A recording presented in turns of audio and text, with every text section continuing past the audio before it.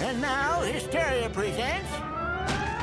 British poet William Blake! One day, making tracks in the prairie of Prax, came a north-going Zax.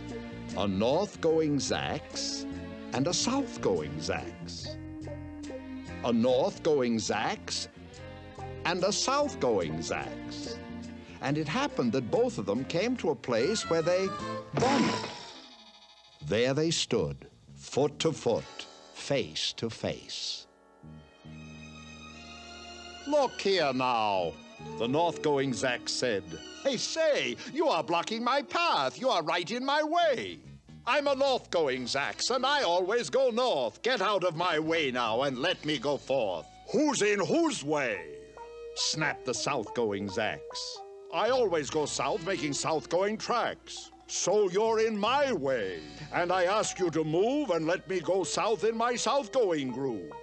Then the north-going Zax said with north-going pride, "I never have taken a step to one side, and I'll prove to you that I won't change my ways if I have to keep standing here 59 days. "And I'll prove to you," yelled the south-going Zax, "that I can stand here in the prairie of Prax for 59 years. For I live by a rule that I learned as a boy back in south-going school. Never budge, that's my rule. Never budge in the least, not an inch to the west, not an inch to the east. I'll stay here not budging, I can and I will, if it makes you and me and the whole world stand still."